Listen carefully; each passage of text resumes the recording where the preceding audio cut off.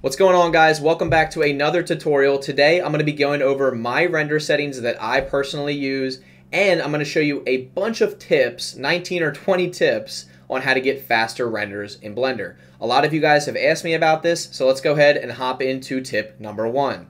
Okay guys, so the very first thing that you're going to want to do is actually upgrade to the latest version of Blender so that you have all the features available that we're going to be talking about during this tutorial. As of now, the latest version is 3.4. So go ahead and upgrade, and let's move on to step 2. The second thing that you can do to make your renders faster is invest in a faster computer, a faster GPU, and faster processing power. Now I know that this is expensive, so if you can't afford this, let's go ahead and move on to the additional steps. So we're in our template scene here. I'm just going to show you guys a quick preview. I'm going to zoom out here. We have our HDRI and our materials. This is a nice little abstract scene that I set up. And as you can see, I'm in the Cycles render engine. Now, on the right-hand side, you're going to see some options right here. You're going to see CPU and GPU. If you have a GPU, make sure you have that selected. That will run far faster than a CPU. So that's the third thing that I wanted to cover in order to get faster renders. You want to use your GPU. It is going to be much faster than your CPU. Number 4, you want to go ahead and head over to Edit, Preferences, and in your System Preferences, you'll see some options up here. Make sure you either have Cuda or Optix enabled. Optix is typically faster, and it pairs very well with your GeForce RTX card. So I'm going to go ahead and select Optix. If you guys don't have Optix available, you're going to want to choose Cuda. All right, let's go ahead and move on to step 5. So over on the right-hand side, under our render settings, you want to pop this tab open. By default, it should be 4096. That is Blender's default sample count. You do not need that many samples almost ever. So I'm going to go ahead and start low at 100, and I'm going to work my way up as I go. Another thing you want to consider is turning on denoising so that you can actually get away with less samples. For example, if you use 50 samples with denoising, it'll probably look just as good as 300 samples without denoising. So denoising is crucial in getting that final render quality, and it allows you to get less samples and lower render time. So definitely consider using that. Number 6 is a little trick I learned from another tutorial, so I'm going to go ahead and show you that now. You're going to have your noise threshold on the right hand side here. Go ahead and click on that, and it might be at a low value like 0.001, and we're going to actually change that to 0.1. which is going to significantly reduce your render time. For number 7, we're going to go ahead and talk about the time limit. Now this is a very interesting feature that I don't use much in Blender, but you can if you choose to do so. Right under your max samples, you'll see something called time limit. Now you can basically set the time limit of each frame. However, when you do this, Blender will probably reduce the quality depending on what time limit you choose. For example, if we choose 2 seconds, you're probably going to end up with a crappy render. But if you really are on a time crunch, you can actually experiment with this time limit and set it to your desired outcome. So for my case, I'm going to aim to get my renders under 15 seconds. So this will automatically make Blender say, hey, if it's been 15 seconds, you're done rendering. We're done. And then it'll complete your image for you. However, you can sacrifice quality when you do this, so be really, really careful with this feature. Number 8, we have our light path settings. Now, these are really, really interesting because you can really experiment with these to get different results. I'm going to scroll down on my right-hand side, and you'll see something called light paths. If you don't, go ahead and click the drop-down and click on max bounces. Now, under here, you'll have something like 15 or 12 at the top.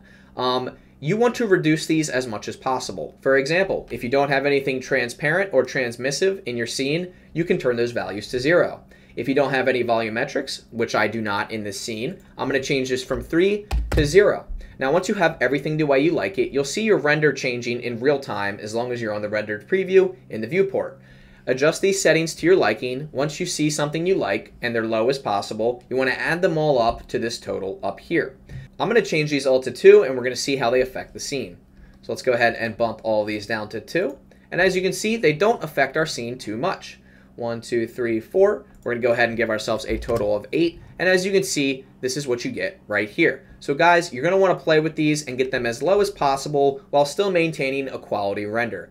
So basically, this is where you get to decide what you want to turn lower, what you want to turn higher, based on what you think looks good. So this is more of an opinionated part, but the lower that these are, generally speaking, the lower your render time will be. Since we're on the light path topic, I'm going to move on to number 9, which is our light path caustics. So if you go under here, you're going to see 2 things automatically checked, and that is going to be reflective and refractive caustics.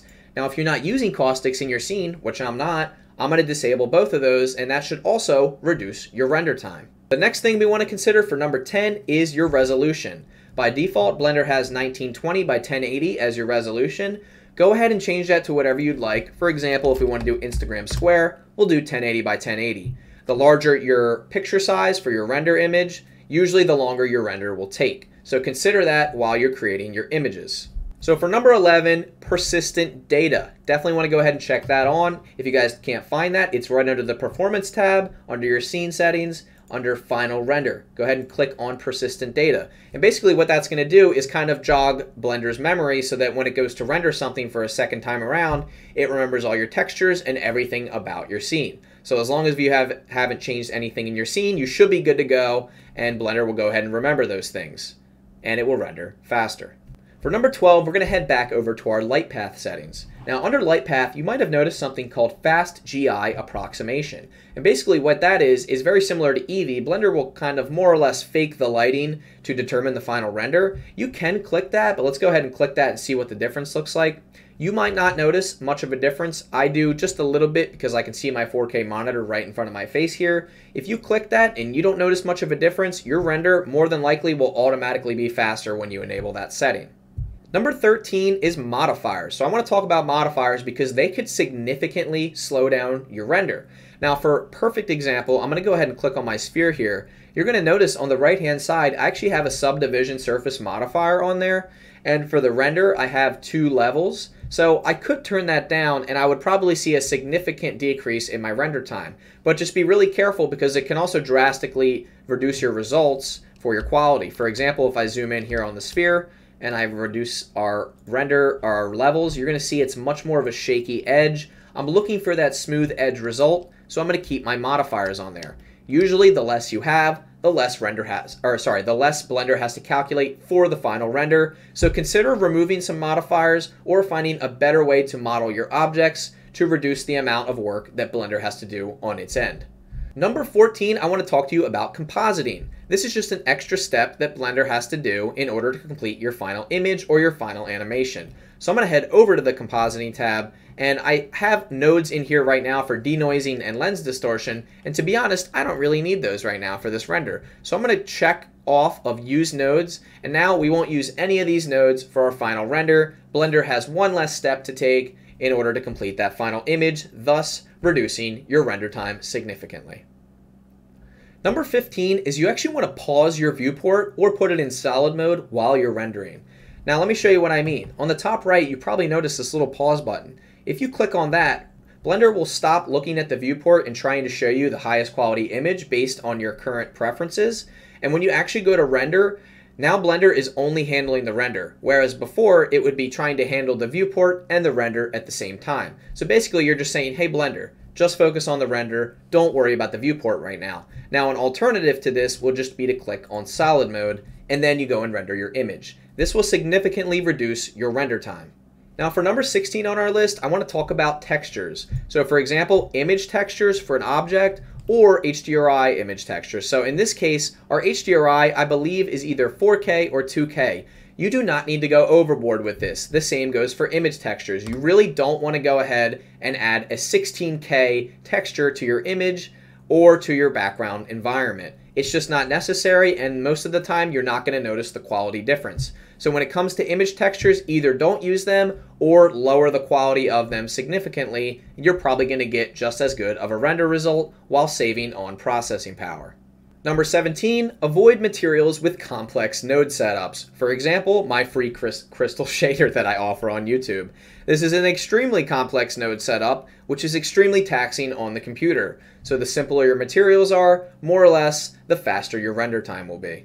Alright, and finally, for number 18, close all of your other programs. It might sound like common sense, but I've seen it before. People have multiple programs running. You have Photoshop, you have Premiere, you have Blender.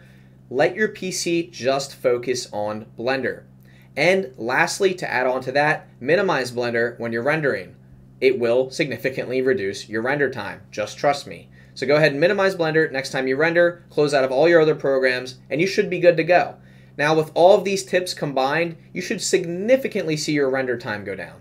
Well guys, that wraps it up for this tutorial. I hope you enjoyed all these awesome render settings, tips, and tricks. If you did, consider subscribing to the channel, like, comment, and go ahead and follow me on TikTok, YouTube, and Instagram. I post content on all 3 platforms. I hope to see you in the next tutorial.